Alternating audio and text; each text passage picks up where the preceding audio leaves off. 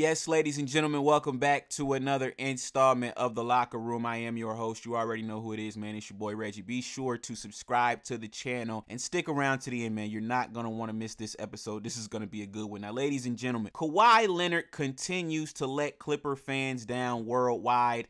I told you guys, man, the Clippers are Christmas Day champions, but unfortunately, the Los Angeles Clippers franchise and their fan base wants more than opening night banners, ladies and gentlemen. Now, I read a report on ESPN, and it was very, very interesting to me. It says that Clippers Kawhi Leonard and Paul George are to remain out Sunday due to injuries. Now, Ty Lue, the head coach, he doesn't think this is going to be a long-term situation for the Los Angeles Clippers. The Clippers want to be as cautious as possible with injuries so that they can have their two best players available for the postseason. Leonard missed all of last season after tearing his right ACL in Game 4 against the Utah Jazz in 2021. So this is Ty Lue. He says, we're not the only team who's going through it. The guys are feeling better. They're progressing pretty well, and that's all we can worry about. We got to worry about Denver and the guys we got on the floor trying to get a win. Our guys are playing scrappy. They're playing hard. They're trying to hold the fort down, and it's tough right now, but it's just part of the league. Ladies and gentlemen, can we take a trip down memory lane? Let's go back to 2019. Now, what was the narrative, ladies and gentlemen? Kawhi Leonard was fresh off of a championship with the Toronto Raptors. So everybody, including people in national sports media, guys like Chris Broussard, they were saying that Kawhi Leonard is now the best player on the planet. But they left out one important detail. Had Kevin Durant played in the 2019 NBA Finals, the Golden State Warriors would have three-peated. Cheering. I'm surprised by that, and the players are telling him not to be doing that. No question. These Raptor fans have been wonderful, but to cheer for a player who gets injured. And credit Serge Ibaka. And there's the play right away. He knew it. You will not see a better sight than we just witnessed. Unfortunately, what happened to Kevin Durant, to Kyle Lowry. So, as you guys just saw, man, Kevin Durant, he came back, I believe, in Game 5 of the 2019 NBA Finals. He missed the first 4 games. He came back Game 5, and he ended up tearing his Achilles in that game. Klay Thompson ends up going down in Game 6, and then Kawhi in Toronto. And the Baby Dinosaurs, man, they were able to capture their first championship, but people tend to forget that if Kevin Durant would have been healthy, man, Kawhi Leonard never gets his second championship. And anybody with half a brain would know that. Now, fast forward to 2020 when Kawhi Leonard is on the Los Angeles Clippers. If you guys remember, the Clippers came into that season as the betting favorites to win the championship. And this is what happened in the bubble. Instead of being the hunter, you're the hunted. Yep. Let me tell you what Kawhi Leonard did. As the best player in the world, he just blew a 3-1 lead, and in all the games, he had a double-digit lead. If you're the best player on the planet, that cannot happen. 2-point skip.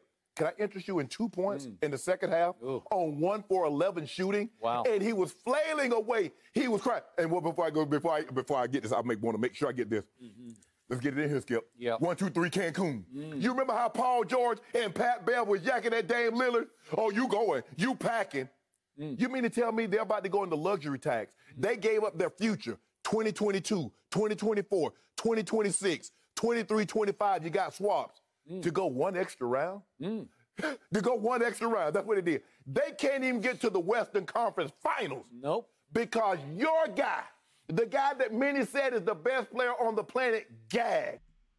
So, ladies and gentlemen, this is a very, very funny conversation to me because, like I said, I am on these YouTube streets and I see content creators. They really try to make an argument that Kawhi Leonard is better than LeBron James, and it's completely and utterly laughable. Now, when you look at his stats this year, right, you've got to look at him and you've got to put context behind it because he hasn't played many games. But when you look at the numbers, ladies and gentlemen, who in their right mind, with the injury history that this dude has, would say, you know what, give me Kawhi Leonard over LeBron James? Who in their right mind would say that? Nobody. Nobody in their right mind would take Kawhi Leonard over LeBron James. Nobody would. even at LeBron's big age, he's about to be 38 years old next month. I right now would take LeBron James over Kawhi Leonard. It's not even an argument. And the fact that people were really trying to make it an argument just a few years ago, like I said, the conversation has gotten a little bit quiet now because the Clippers haven't won anything.